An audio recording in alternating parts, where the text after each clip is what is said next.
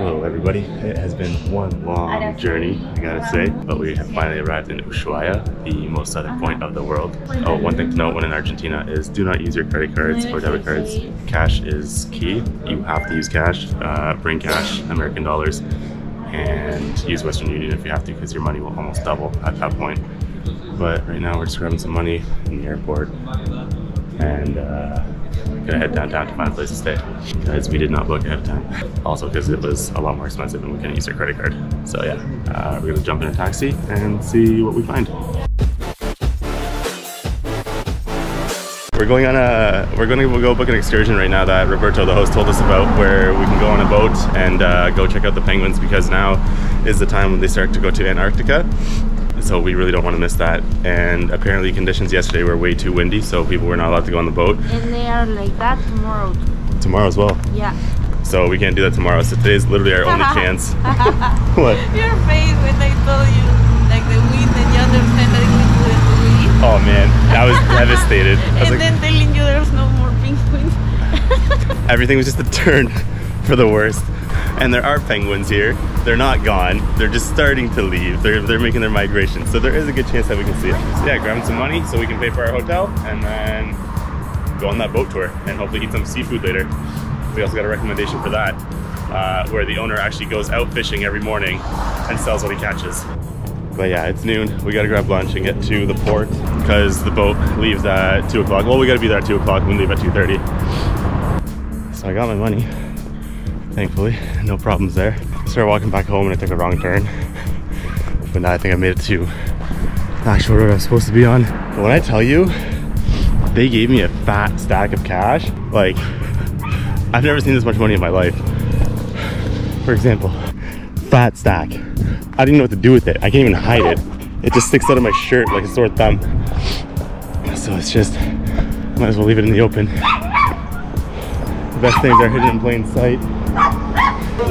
So we thought we were going to be seeing the seals, lobos, and the penguins, but it turns out we're seeing just the penguins. The tour itself, we're starting from here.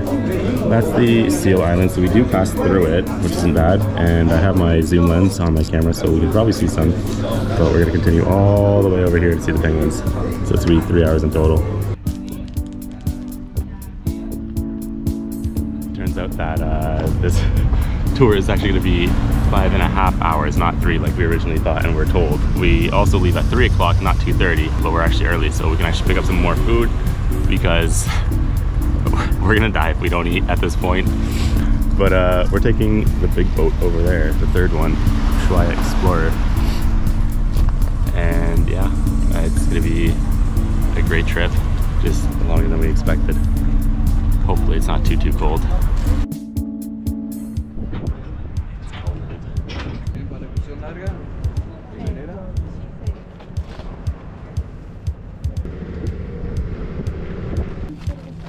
Bienvenidos, muchas gracias. We're 5 minutes into the tour and we've already arrived at an island that contains birds that look like penguins but are not penguins.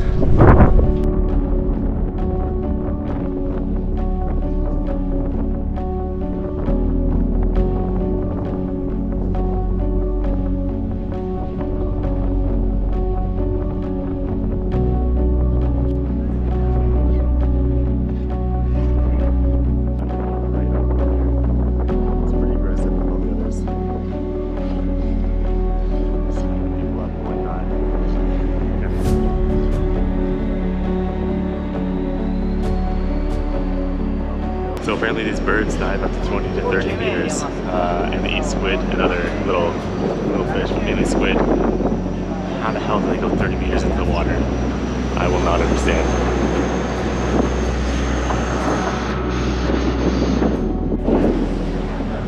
So we're now approaching the final lighthouse of the world, the farthest one away from anything. Right over there, the last frontier.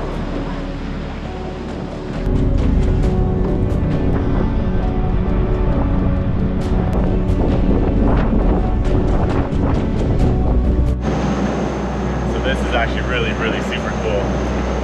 We're only about 2 hours into this. No, not even. We're like an hour and a half into it. And just the amount of birds and those penguin looking birds, I can't remember the name of them. But that lighthouse was, there's a book based off of, no, not based off of anything. There's a book called something Journey to the Center of the Earth, I believe it is. And that lighthouse was not the actual lighthouse that was referenced in the book itself, but it's another one that's close to here. And I think it's called Staten Lighthouse something. But most people think it's that one that we just saw, which is the one that's referred to as the End of the Earth Lighthouse. But it's not. It's actually another one that's 250 kilometers away from here. So I was wrong with what I said earlier. But nevertheless, it's still amazing. The lighthouse we actually saw was built in 1922, so it's 101 years old right now, by the Argentinian Navy, and it's 17 kilometers away from shore. And it used to run off of, I think she said gasoline or petroleum, but now it runs off of solar power, and it's fully automated. So, pretty sweet.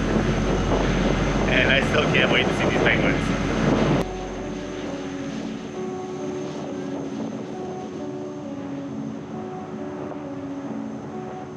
Now we are coming up with some dolphins right in front of us, swimming towards us.